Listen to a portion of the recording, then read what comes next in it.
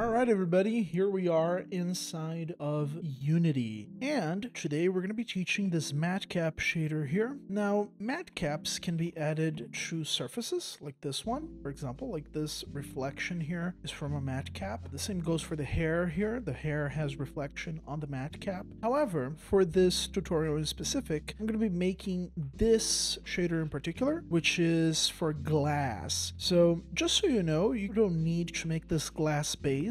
Okay, this can be done in other ways. But, so for example, here you can blend it with other shaders, other existing shaders. But the goal is to really showcase principles behind Matcap. So I have here a couple of Matcap images as well as an exemplification, and you can kind of see that all of them are pretty much these round looking things, right?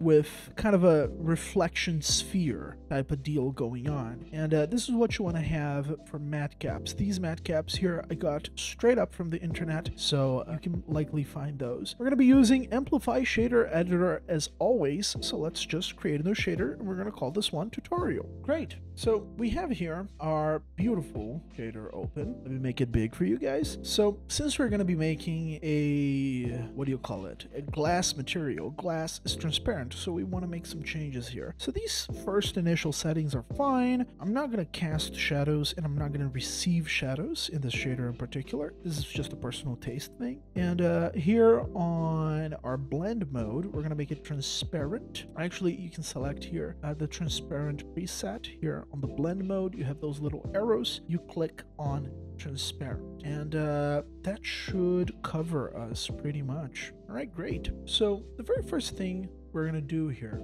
oh, something else, I'm going to make this unlit as well. So yeah, we're gonna go here on the lighting model and we're going to make it unlit. So the very first thing I'm going to do here is that I'm just going to get a texture, and I'm just going to get a matcap, a random matcap here. Let's get this one, and I'm just going to plug it into the emission channel just for us to take a little bit of a look. And I'm also going to plug it into the opacity channel. So if I save this and now I go over here, I right click my shader and I select material, we're going to create a new material. And I'm just going to make a default Unity sphere here, and we're going to assign the material to this. And you can kind of see what it's doing. So the texture is just being overlaid on the UVs of this sphere right here. So what we want to do, the concept behind matcaps, is that we want to take the normals from our object, which in this case, of course, it's a sphere. So we want to take the normals from them, which are parts of the vertices. So imagine that this is a triangle. Each face of this sphere has a normal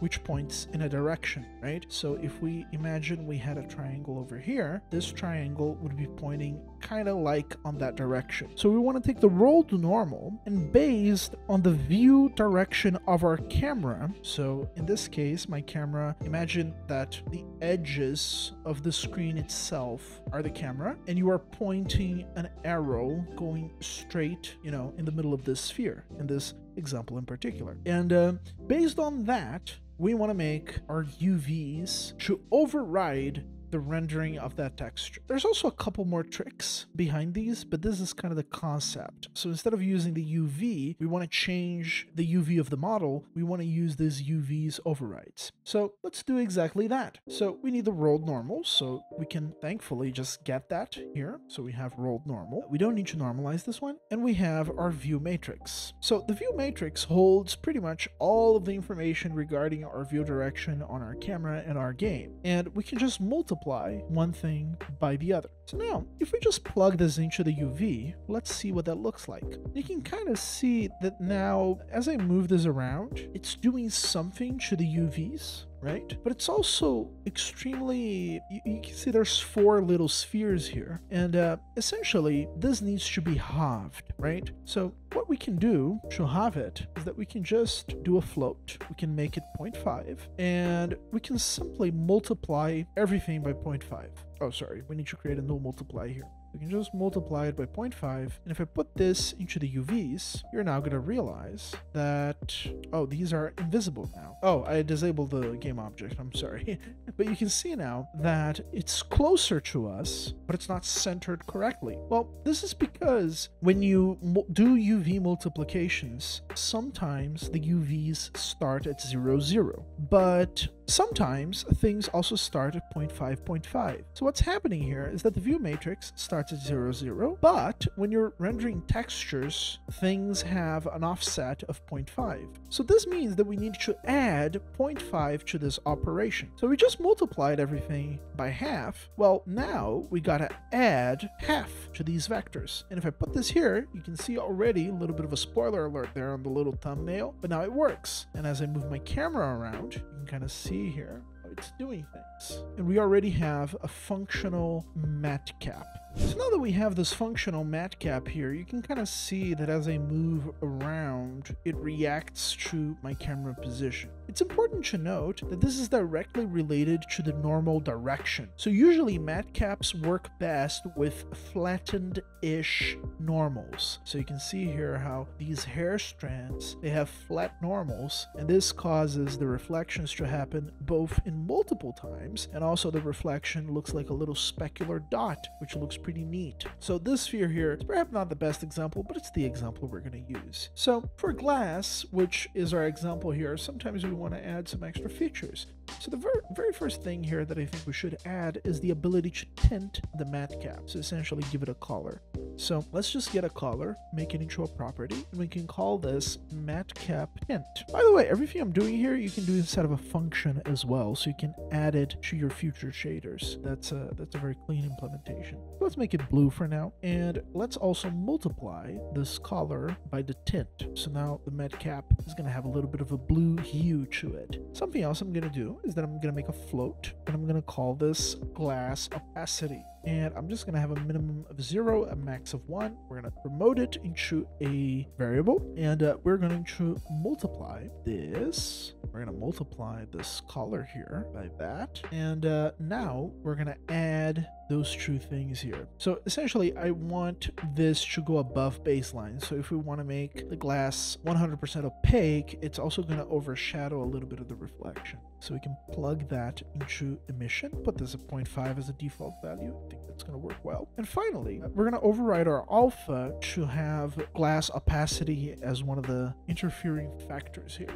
Additionally, well, let's first preview here how this looks. So now you can see here that even on the parts that before were completely opaque because it was missing the matcap, now it still has a little bit of glass in there, but it can go back to how it was in the past. So this allows us to have a baseline of glass color. And of course, I can also manipulate here. Our color variable should be whatever color I want, which is pretty good. However, sometimes we want this glass to be additive, for example, and sometimes we want the glass to be alpha blended. There's actually one easy way to do this. So let's create a new variable here. Let's make it into a property, and we're going to call this blend mode.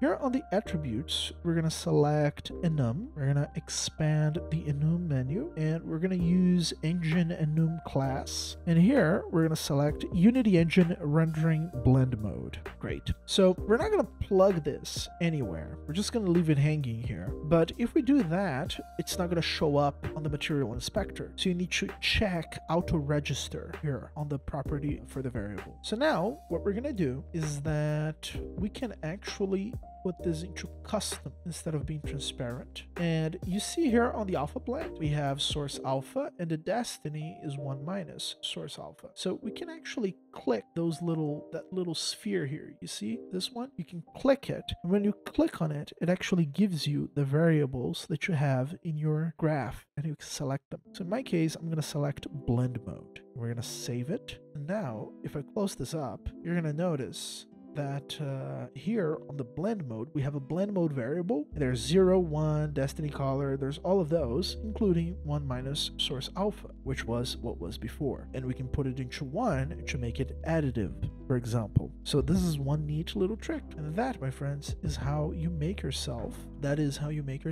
a glass matcap. So I can just swap here for a new shader, and well, we should probably increase the intensity a little bit, and boom, we got yourselves a Matcap based glass shader. Very lightweight and perfect for mobile and heavily stylized video games.